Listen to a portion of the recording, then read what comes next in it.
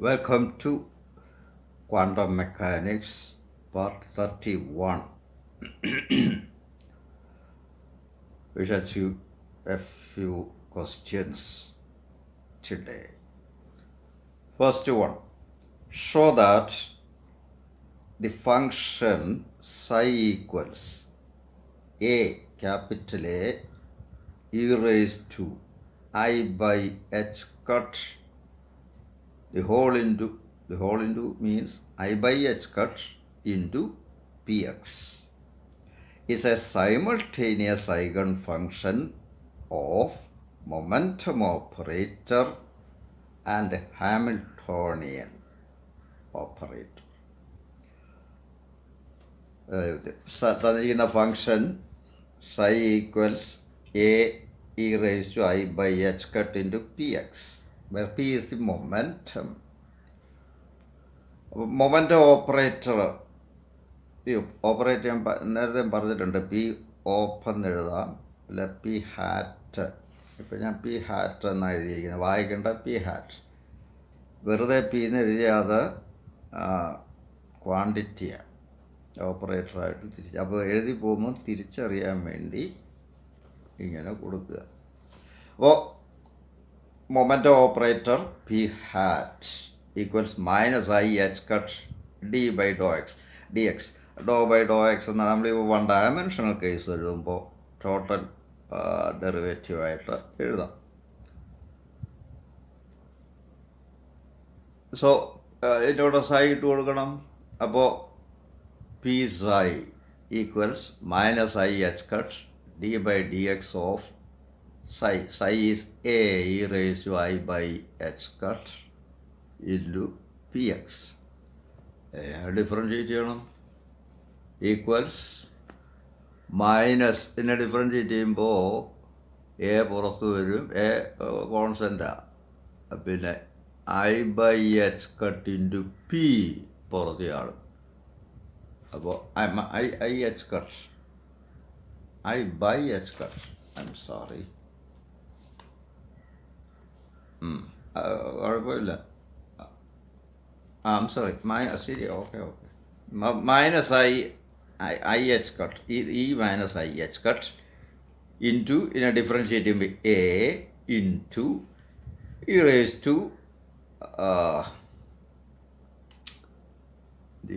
To I by H cut into P X into I by H cut into P.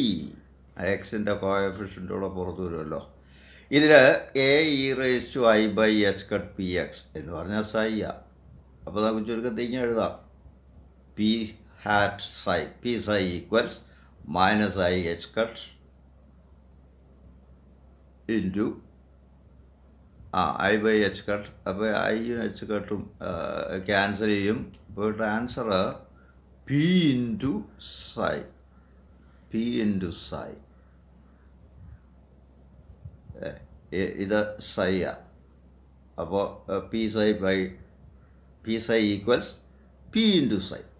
So momentum ഓപ്പറേറ്ററിൻ്റെ അതിൻ്റെ eigen ഫങ്ഷനാണ് സൈ എന്ന് തെളിഞ്ഞു. കാരണം P സൈ equals number into സൈ എന്ന് കിട്ടി.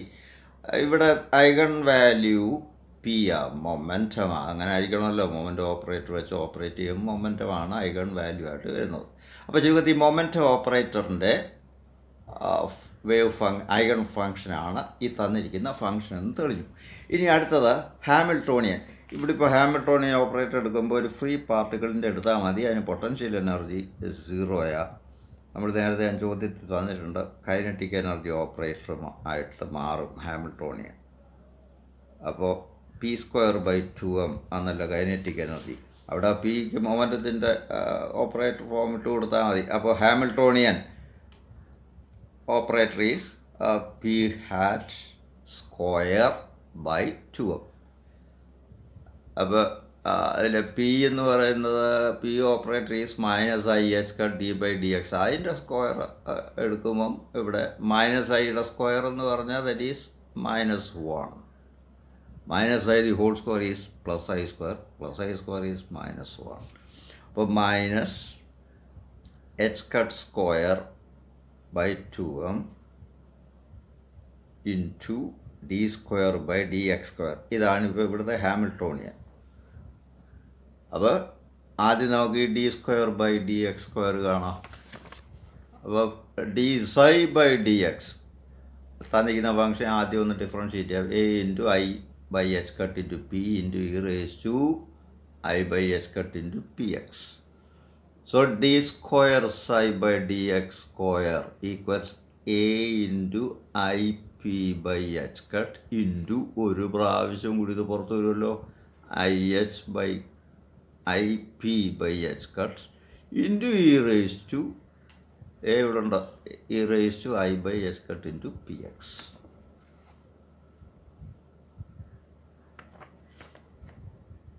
ഇതിൽ A E raise to I by H cut P X that is psi. Then ഇപ്പോൾ അപ്പോൾ ഇവിടെ minus P square psi by H cut square വന്നു D square psi by D X square. എങ്കിൽ H സൈ Hamiltonian ഓപ്പറേറ്ററിലോട്ട് അതിട്ട് കൊടുക്കണം.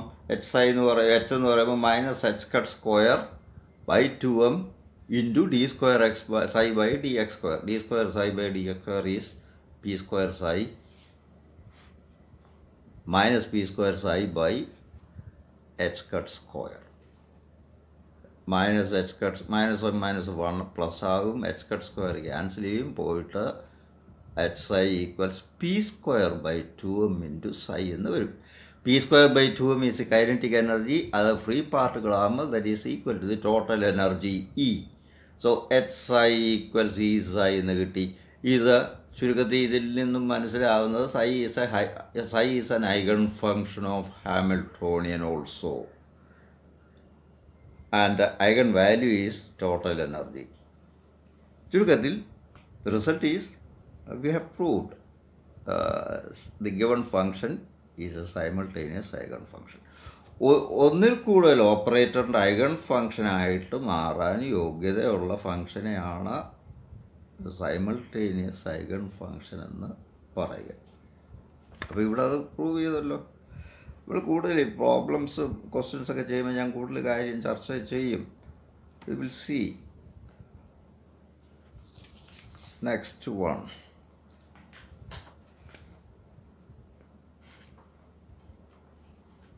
What are degenerate and non-degenerate eigenvalues? ഈ simultaneous എന്ന് പറയുമ്പോൾ ഒരു ഫങ്ഷൻ തന്നെ ഒന്നിൽ കൂടുതൽ ഓപ്പറേറ്റേഴ്സിൻ്റെ ഐഗൺ ഫങ്ഷൻസായിട്ട് മാറുക എന്നുള്ളതാണ്. ഇവിടെ ഒരു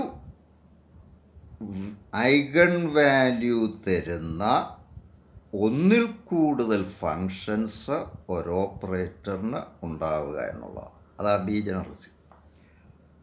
ഒരു ഓപ്പറേറ്ററിന് ഒന്നിൽ കൂടുതൽ ഐഗൺ ഫങ്ഷൻസ് ഉണ്ടാവുക. ഈ എല്ലാ ഐഗൺ ഫങ്ഷനും ഒരേ ഐഗൺ വാല്യൂ തന്നെ തരണം. എങ്കിൽ this eigen value is said to B degenerate. Otherwise it is known degenerate. പല വേവ് ഫങ്ഷൻ ഒരേ ഐഗൺ വാല്യൂ ഉള്ള പല വേവ് ഫങ്ഷൻ. ഒരു വേവ് ഫങ്ഷൻ എന്ന് പറയുന്നത് ഒരു ക്വാണ്ടം സ്റ്റേറ്റിനെ റെപ്രസെൻ്റ് ചെയ്യുന്നു. അപ്പോൾ ഒരെനർജി ഒരേ സിംഗിൾ എനർജി വാല്യൂ ഉള്ള അല്ലെ എനർജി ഒരു കോൺസ്റ്റൻ്റ് ഒരു സ്ഥിരമായ ഒരേ എനർജി സ്റ്റേറ്റിൽ എനർജി വാല്യൂ ഉള്ള പല സ്റ്റേറ്റുകളിൽ എക്സിസ്റ്റ് ചെയ്യുക എന്ന് പറയാം. ഇപ്പോൾ ഫോർ എക്സാമ്പിൾ നമ്മളിപ്പോൾ ഒരു 3 ഡയമെൻഷണൽ വെക്റ്റർ എടുക്കുക. ആ വെക്റ്ററിൻ്റെ X component 2 unit, y component 1 unit, z component 1 unit. എങ്കിൽ ആ വെക്ടറിൻ്റെ magnitude length square root of 2 square plus 1 square plus 1 square. ഇതിപ്പോൾ 3 ഡിഗ്രീസ് ഓഫ് ഫ്രീഡം ഉള്ള ഒരു കേസാണ്. എന്ന് പറയുമ്പോൾ സ്ക്വയർ റൂട്ട് ഓഫ് 6 അതാണ് ആ വെക്ടറിൻ്റെ നീളം. ഇതേ സംഭവം തന്നെ x1 ആകാം, y2 ആകാം, z1 ആകാം. അപ്പോഴും total length of the vector is 1. Another possibility is 1, 1, 2. അപ്പോഴും total length of the given vector is √6. അപ്പോൾ അവിടെ 3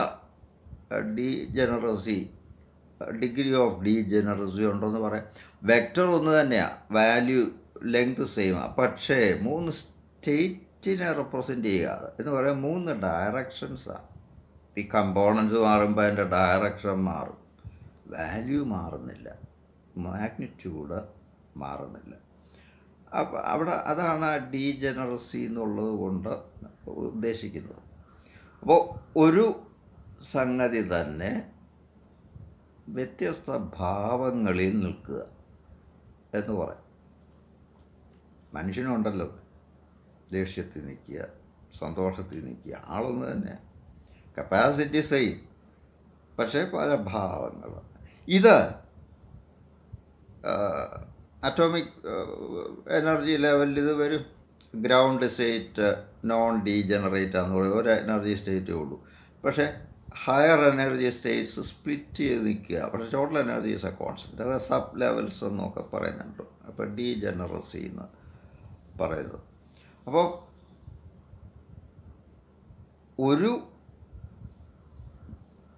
if there are several wave functions for an operator having the same eigenvalue, such an eigenvalue is said to be degenerate. Otherwise it is non-degenerate. ഇപ്പോൾ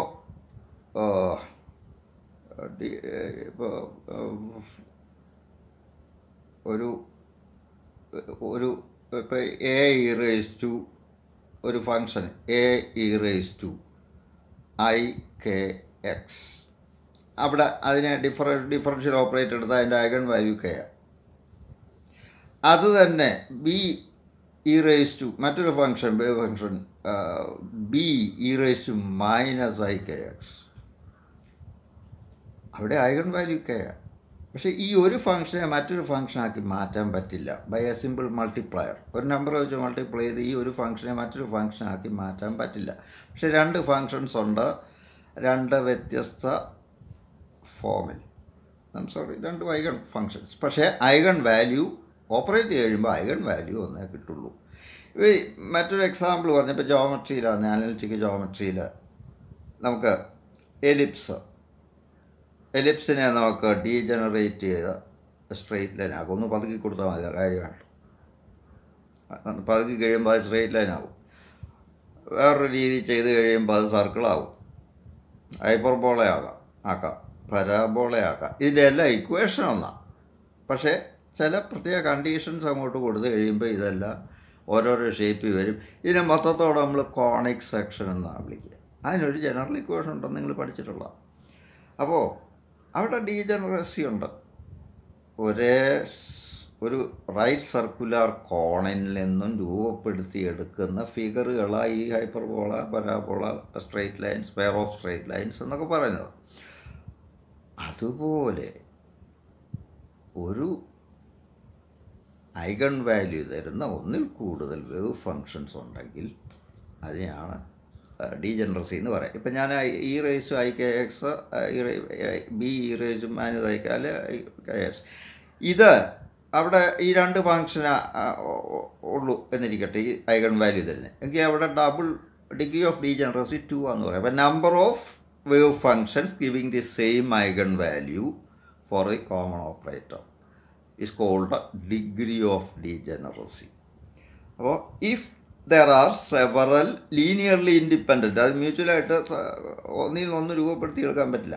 If there are several linearly independent eigen functions giving the same eigen value by an operator, the eigen value is said to be degenerate. The number of eigenfunctions satisfying the above condition is called the degree of degeneracy. Eigenvalues which do not satisfy this condition are called non-degenerate eigenvalues. നമ്മൾ ഇത് കൂടുതൽ questions പുറകെ വരുന്നുണ്ട്, ചില properties ഒക്കെ ഉണ്ട്. We will see in the form of questions and answers. Then we will discuss a lot. Next point.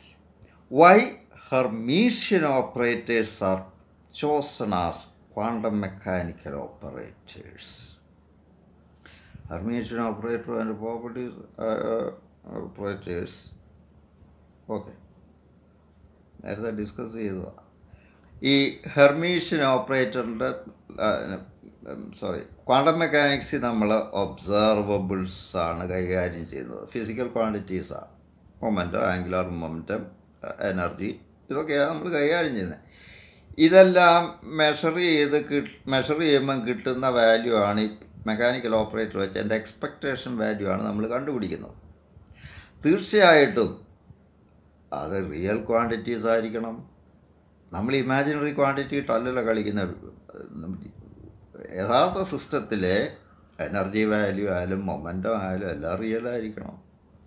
അപ്പോൾ quantum operators real eigen values തരുന്നതായിരിക്കണം. Hermitian ഓപ്പറേറ്ററിൻ്റെ സ്വഭാവമല്ലേ eigen values R real. അപ്പോൾ quantum mechanical operators are used to represent observable quantities which must be real numbers. Eigenvalue of a Hermitian operator is always real.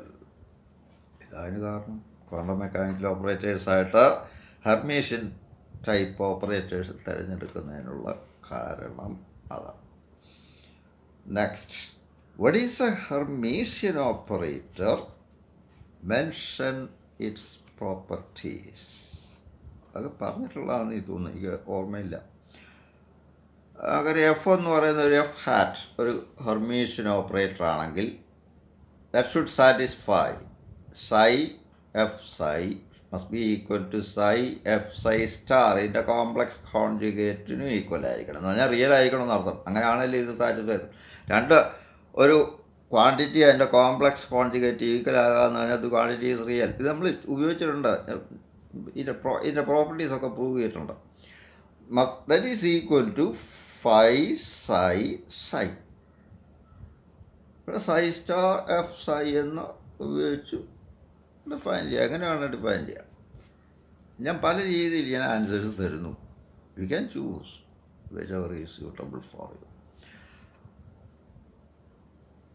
അപ്പോൾ an operator F cap that satisfy the condition. ഇതിന് inner product എന്നൊക്കെ പറയും. ഇതിൻ്റെ മീനിങ്ങൊക്കെ നേരത്തെ കണ്ടിട്ടുണ്ട് നമ്മൾ. ഇതെങ്ങനെയാണ് form ചെയ്തതെന്നൊക്കെ ഞാൻ കാണിച്ചിട്ടുണ്ട്. that satisfies psi f psi equals psi f psi star equals f psi psi is where psi is a well-behaved function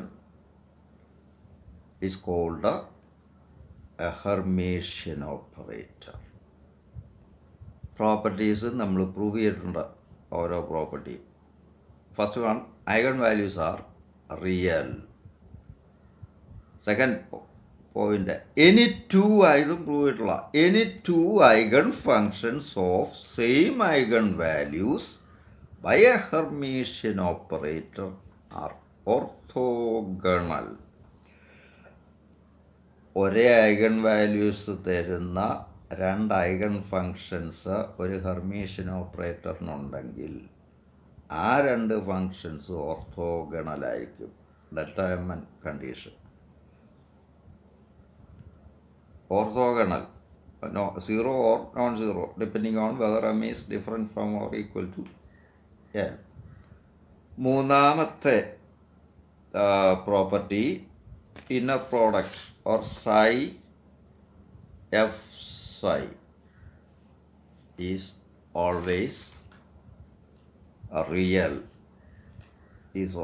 real for any function psi. ഈ മൂന്ന് പ്രോപ്പർട്ടീസ് ആണ്. അപ്പോൾ first one, eigenvalues are real. 2, any two eigenfunctions of same eigenvalues of a Hermitian operator are orthogonal. 3, psi, the inner product psi f psi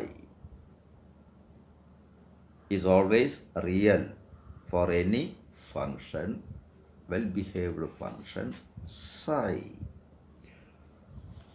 Next, some silly questions as a time filler. In photoelectric effect, photon behaves as particle. How does it differ from a material particle? Photoelectric എഫക്റ്റിലൊക്കെ photon പാർട്ടിക്കിളായിട്ട് behave ചെയ്യുന്ന അനുഭവത്തിൽ കാണുന്നത്. ഇത് യഥാർത്ഥ material പാർട്ടിക്കിളായിട്ട് എങ്ങനെ differ ചെയ്യുന്നതാണ്? Every material particle has it's on rest mass, that is mass when it is at rest. But rest mass of photon is 0. That is A difference. എല്ലാ material പാർട്ടിക്കിളിനും rest mass ഉണ്ട്, പക്ഷേ ഫോട്ടോണിൻ്റെ rest mass 0. That's the difference. Another one. Rest mass of photon is 0. How can you justify it? Material particles in all rest mass ഉണ്ട്, പക്ഷേ ഫോട്ടോണിൻ്റെ rest mass 0. How can you justify it? Rest mass ഉണ്ടായിരുന്നുവെങ്കിൽ ഫോട്ടോണിനെ field ഉപയോഗിച്ച് accelerate ചെയ്യാമായിരുന്നു. Electric ഫീൽഡായിട്ട് gravitation ഫീൽഡോ ഒക്കെ ഉപയോഗിച്ച് magnetic field, electromagnetic field. അപ്പോൾ A particle with rest mass or possessing rest mass can be accelerated by A field such as gravitational field, electromagnetic field, etc. Photon cannot be accelerated by any kind of field, which means photon has rest mass. The rest we will see in the next posting. Thank you.